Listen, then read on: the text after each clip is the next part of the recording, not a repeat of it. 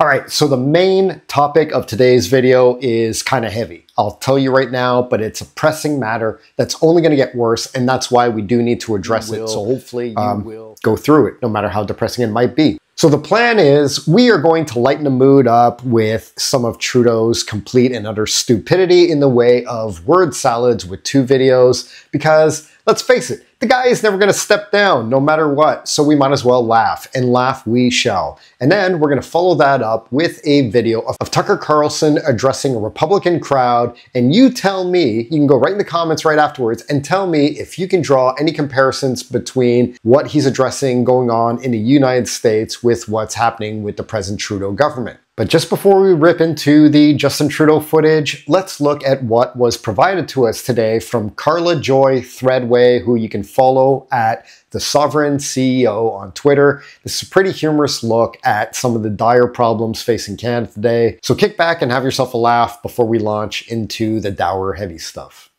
Oh hey, I'm Canadian.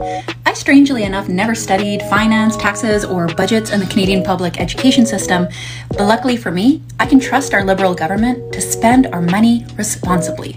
My kids, they'll probably never be able to afford a house again, but at least we're still continuing to invest in gender politics and Peruvian rock music. And I'm sure the people in line at the food bank understand the importance of finding social justice through distinctions in modest fashion. I just have a tiny little woman brain. So I trust that the $30,000 in taxpayer funds used to study Canada's space exploration program from an intersectionalist, feminist, and decolonialist lens was well worth it. And the CBC that we all know and love, you know, they get $1.39 billion in taxpayer funds, even though viewership has dropped 7.6% to just 2.1% under Catherine Tate's leadership. She deserves a $1,000 a night taxpayer paid vacation to France. We're investing in our military too. The Defense Department spent $34.8 million on developing new sleeping bags, which turned out to be completely useless.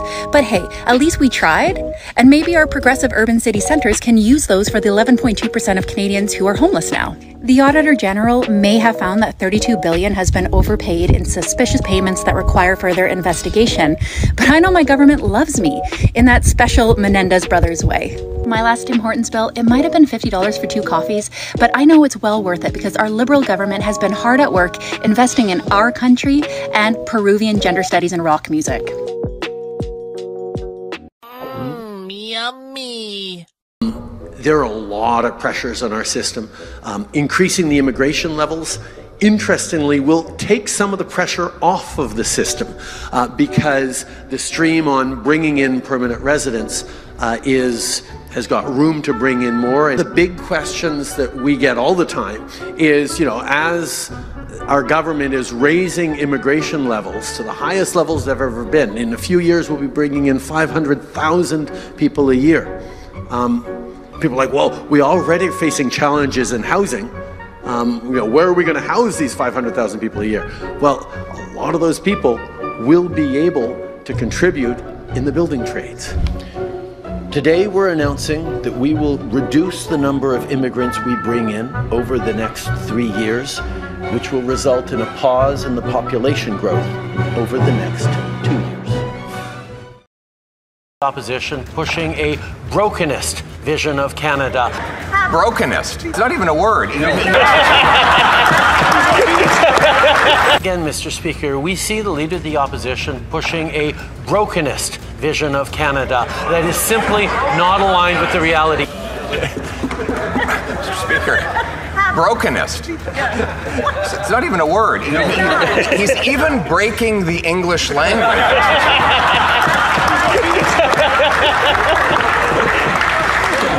Oh my goodness. The story the country tells itself about reality has flipped.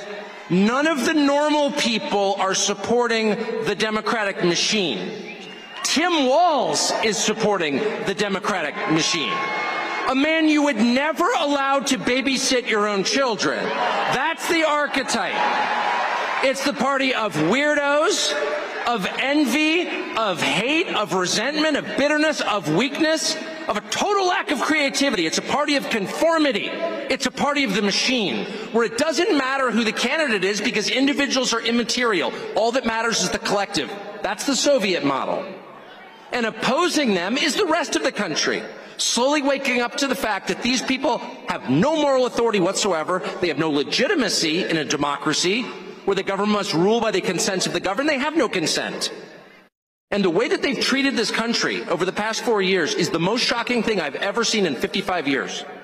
To allow millions of people, mostly young men with no skills and no English, into our country illegally, and then fly them around at our expense and give them phones and put them on welfare programs that no American citizen can get.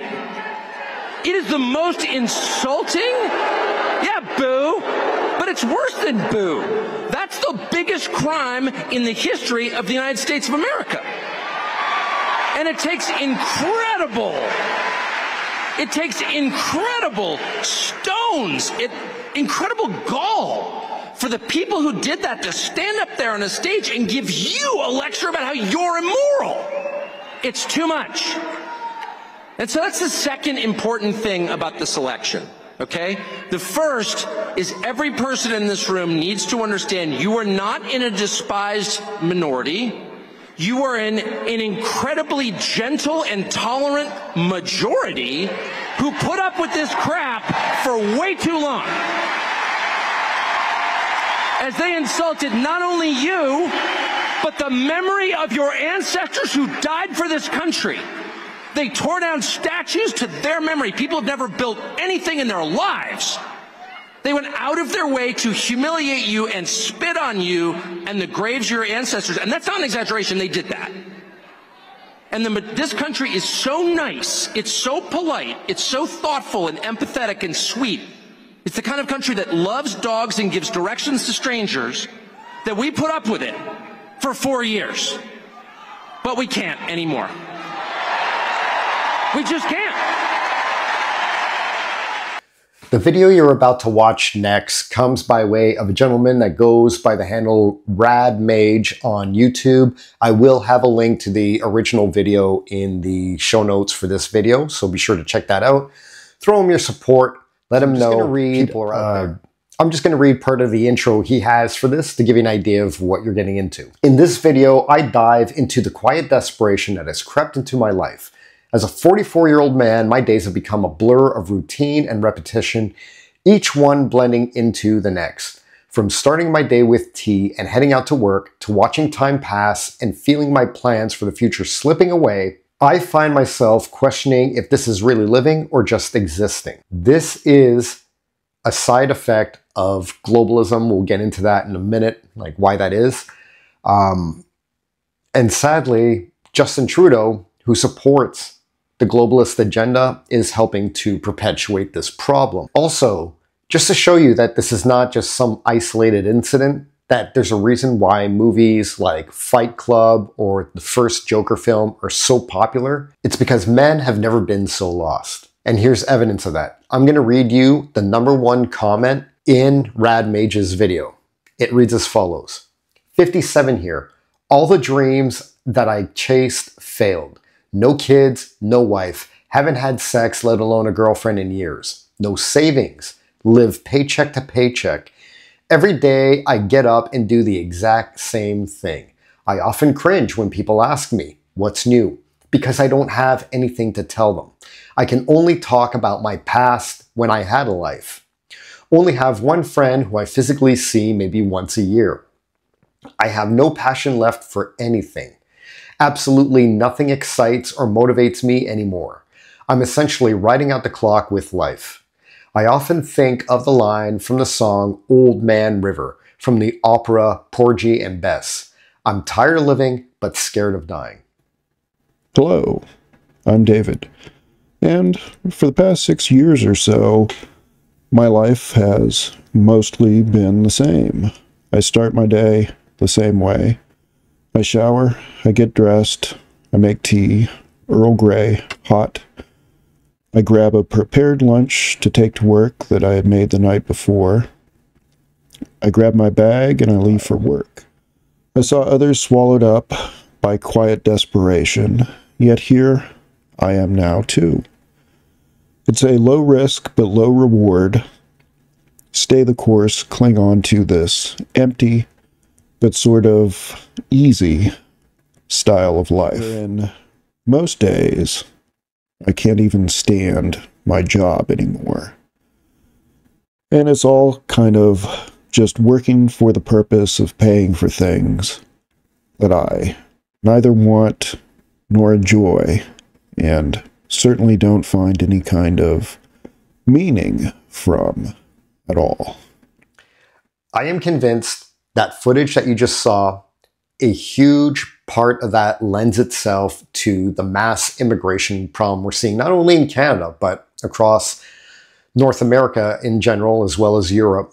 Men are being replaced, and as such, they're losing their sense of self-worth. As you can see in that video by Rad Mage, he's got the toys he needs, right? Like, he's clearly not impoverished. Money is not the problem. He's lost his sense of purpose. When men lose pieces of themselves, it's very, very devastating. And look, I'm going to go on record right now, just in case you're going through anything, and I'm going to share something with you. So, as an entrepreneur, I have had more of my share of downs than my share of ups. It's a rough life, let me tell you. Somewhere along the way, it's actually 2016, I was running a successful Amazon store until it eventually tanked. Now, up until 2016, I had been involved in other businesses and other ventures that had collapsed. But I guess since I was doing so well with that Amazon store, that was my point of no return. After that Amazon store crashed, something in me kind of crashed with it, kind of died and never came back. As you saw in yesterday's video, I'm about to open a new restaurant, and in the spring, I plan on launching a new real estate brokerage, and I'm still working on our business. But one thing I'm finding is that even with new opportunities, even with success, when a part of you disappears, like, I don't think it can come back. At 47, I no longer consider myself a young man anymore, but I'm not an old man either. So I don't know what to say. Is that part of me gone forever? If you're a man and you lose a part of yourself, will you ever get that back? I don't know. I mean, that's kind of what they alluded to in the story American Beauty, right? With Kevin Spacey.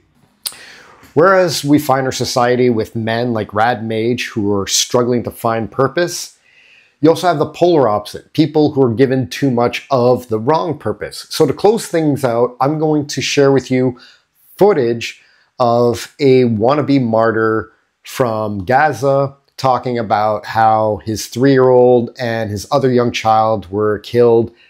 And he doesn't care because it is the will of Allah, and he's looking forward to dying in the name of Allah also.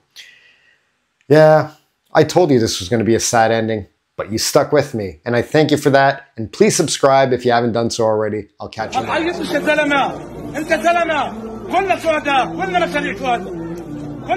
time. قل إنا لله وإنا إليه راجعون اللهم أجرني في مصيبتي واخلفني من خير منها سامحوا ابن عمه سامحوا مالكم يا عمي شدوا حيلكم